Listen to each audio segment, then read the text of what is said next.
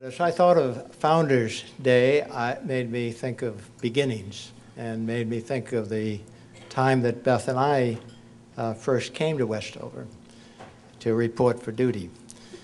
And I got to the front door and I reached down for the handle and the door was locked. So finally I stepped over that little hedge on the school side and I pressed my face against the window of Red Hall. And I can tell you that Red Hall looks as glorious from the outside in as from the inside out. And as I looked, I noticed that up on the landing, where the piano comes out, there was a golden dog laying there, kind of in a command position, overlooking Red Hall, looking down the corridor to the chapel. And the thought that occurred to me was, that could be a watchdog. And the single living thing in the school. I'm constantly amazed at what the alumni of Westover are engaged in. So I really think that Westover fostered in me a sense of community and the understanding that every community that you find yourself in outside of Westover is interlinked. I think Westover is extremely fortunate to have such an extraordinary head in Ann Paulina. Yes. Yes. And she has been there for such a long time, and the faculty is such a dedicated group of individuals, and I think that they instilled in the girls this sense of wonder and sense of a larger world out there. I have the great good fortune to be head of Westover at this very exciting time of our 100th birthday. And in the years that I've been at Westover, I've seen it as much more than a head of school. I started as a teacher, and I saw it in that way. I held many administrative posts, and so I saw the school working in many different ways. I saw it as head of school, of course, and most importantly, I've seen it as a parent. The students are amazing. They are committed and bright and interested. They care about the world around them. I believe it is the women of this world who are going to make a difference, a permanent difference, in this next 100 years. And I think that we are growing here an army of young women who believe that the women all over the world are their sisters, and that they are going together to make the world a better place. In Nepal, we were taught Nepalese, and at home I spoke Tibetan, and in school I was taught English. So it's like, and then we watched, like Nepal has a very Indian culture because it neighbors India. So I watched like Hindi films, and so then I picked up Hindi. What I'm interested in, even though I'm a sophomore, I'm pretty sure I know what I want to do with my life. Just being in Westover, and being around girls so much, I tend to analyze like just how they act.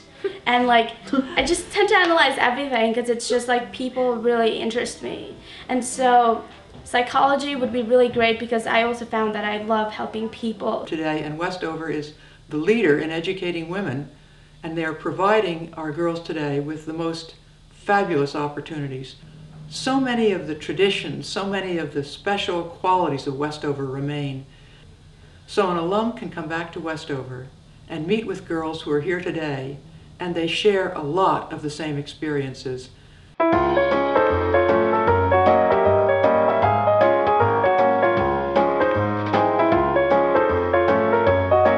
I saw them wear all these tunics, and I was not used to that at all. We just played in short shorts, and so yes, we did change that with the girls, okay, and we went to more progress clothing, I would say.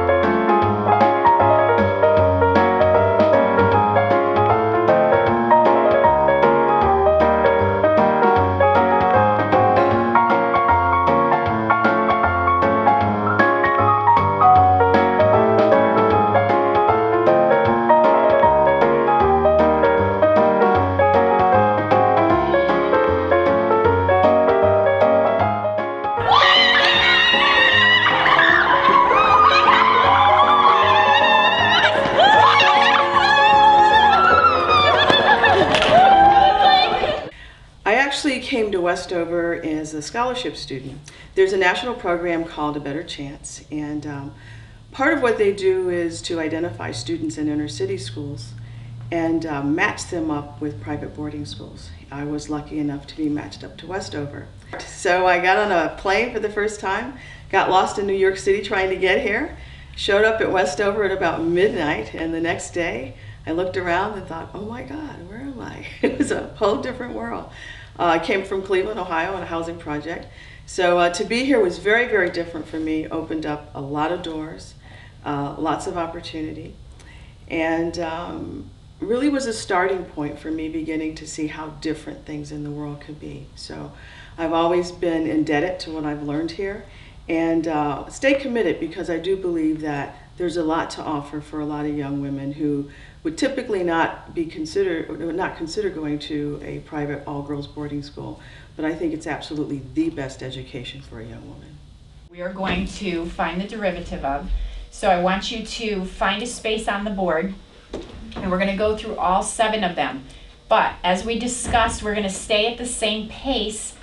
If you find that somebody that is a partner is not, or not a partner, that is not getting it, you explain why. So let's see how far we can get, and then we're going to go to discovery after we finish these. Before Westover, when I was in middle school, math was my absolute least favorite subject. You know, I mean, I was in a class with pretty much all boys, and it was so intimidating. And when I got here and learned that 4 years of math was, you know, recommended, it scared me to death. But really, the first class I got in there, I realized it was different. It was the teaching style, it was the fact that there were no boys.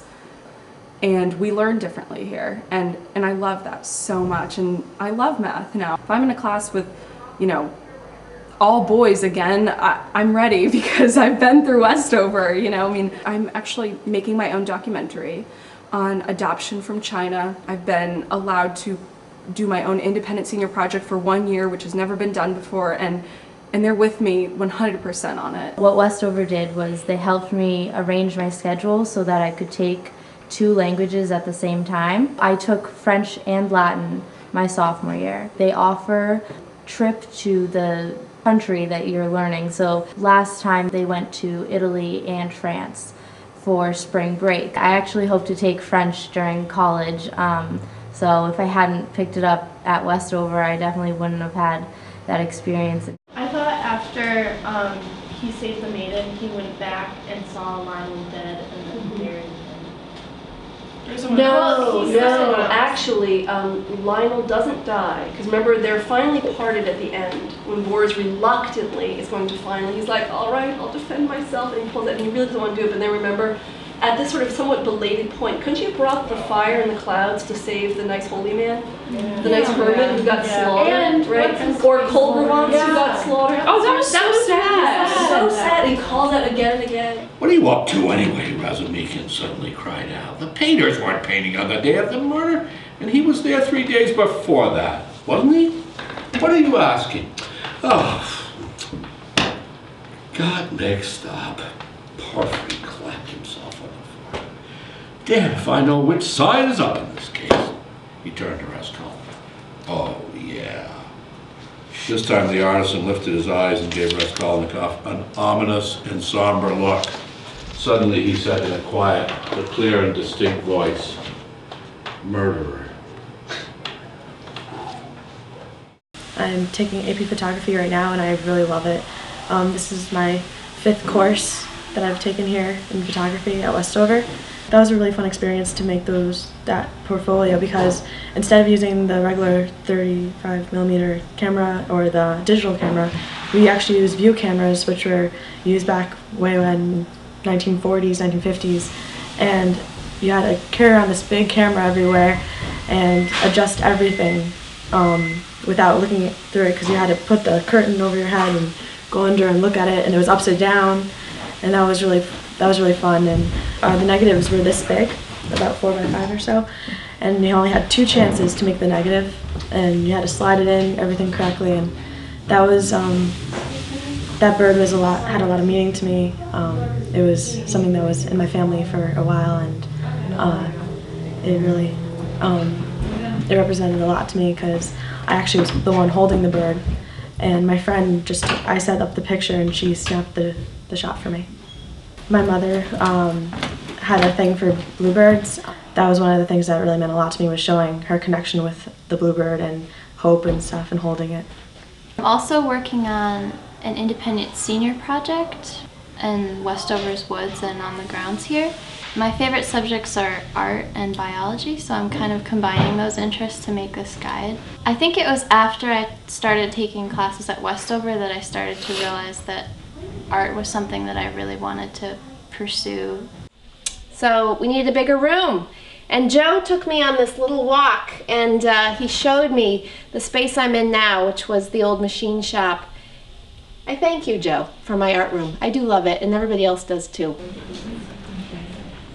The concepts that they're dealing with are line and pattern.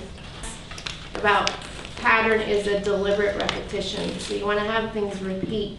This one, even though I tried to get him like in the same kind of fluid dance motion, it didn't quite work out. No, Amy is French. Our French exchange student. You don't like that one? No. Why? I don't know. The legs are too short. Okay. I like the feeling of that one though a lot, and I like the way you've got the. Yeah, it looks like rays of like. Yes. Something to warm up with, and then I did that. Oh, which I liked. Why do we all sort of say, "Oh, that's so cool"? What is it about it that's cool? What is it about it that you like? I like how I really like the really white line around it. And then inside class, they're working on a found object sculpture. Well, you have to think about what the viewer will think that you're trying to represent. I'm going to make the deer sculpture out of the sticks. Then I'm going to add bits of trash that is all torn up, and it's going to kind of signify the grass. What I'm trying to show is how slowly our greenery is turning into litter. I'm going to make this into a city. So I'm going to have different color cloth behind each of these, which will be buildings. And in here I'm going to paint gold lines, so this will be a highway. And I'm going to have, I have foil from my room from chocolates. And I'm going to have windows. And then I'm going to have cotton coming out of here like smoke. I'm going to have people, and I'm going to make them out of paper clips. I'm making an eye out of the tire. Well, the eye is going to be made out of sticks and garbage. Those are the babies, right? Yeah. We see?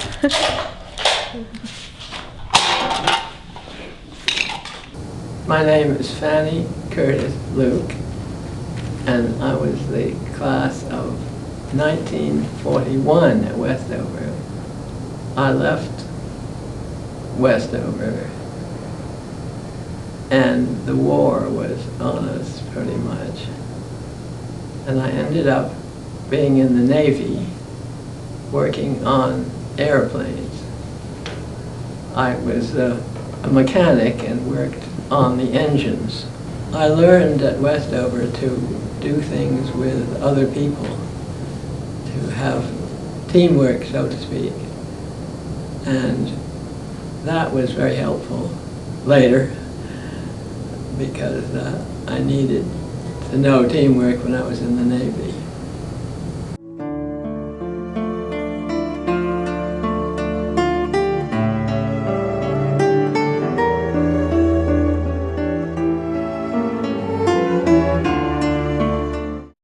Did you take a science course in Westover? Is there... No, I didn't. We had a very strange science teacher. How was she strange? What way?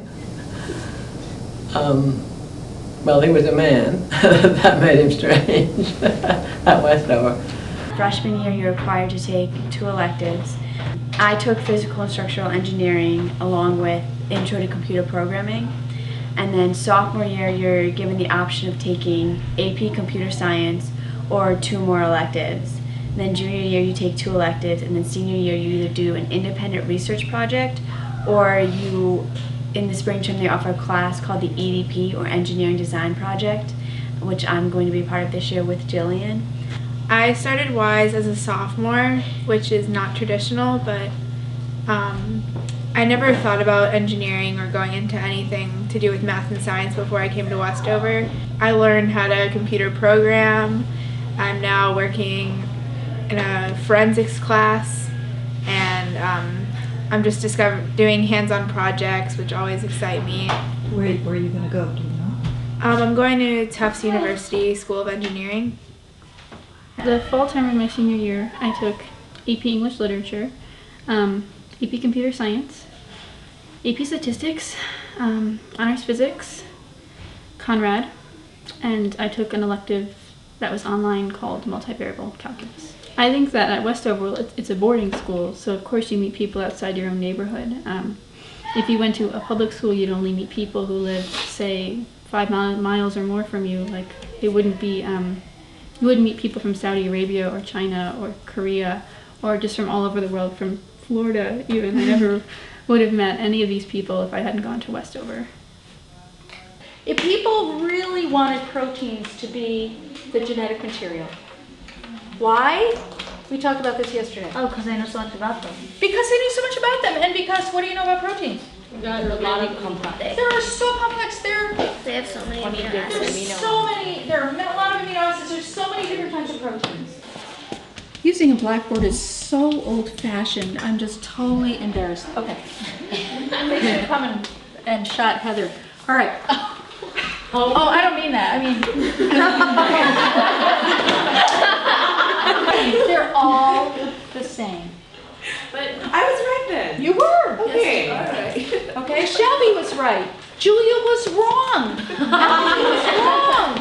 Okay. So what we've done today is we've investigated 3 different salts and sugar to see which ones would be the most effective in lowering the freezing point.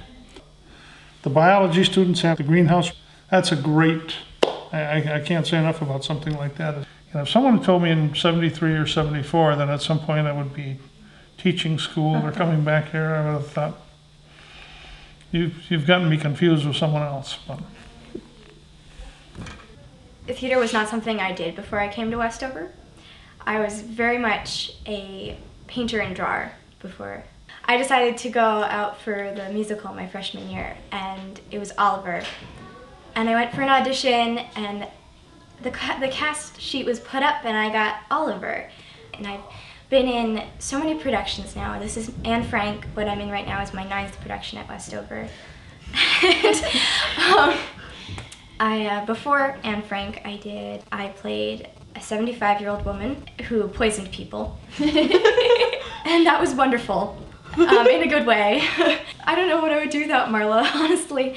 I mean, she's given me so many roles, and I don't think in any other school I would have gotten as much stage experience as I have here at Westover.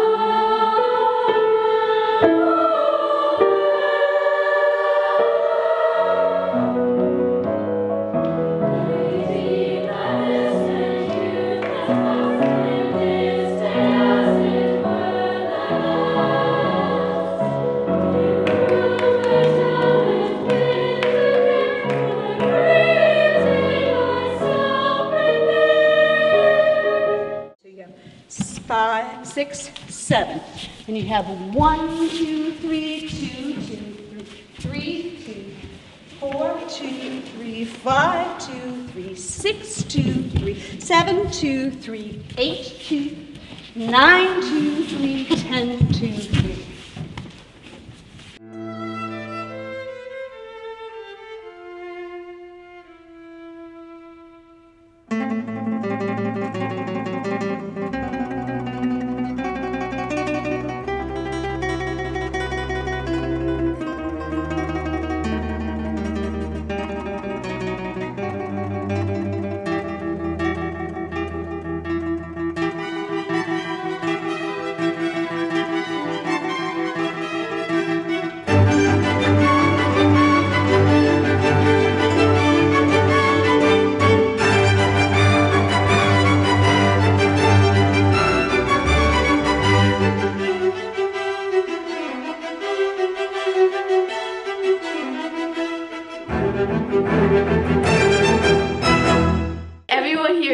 tight, and we help each other out, and because the academics are so hard, we're all in it together. We won't leave Westover prepared for the world because we have been shaped into the status quo, the norm. We leave prepared for the world because we can adapt to the people, the problems, the relationships, all of that which might come our way. And we can do all of this not only without losing ourselves, but continuously discovering more and more about who we are. We've all adapted to basic flying, but if we come away from Westover with anything, I hope it's a desire and ability to continue adapting and thus soar to greater heights.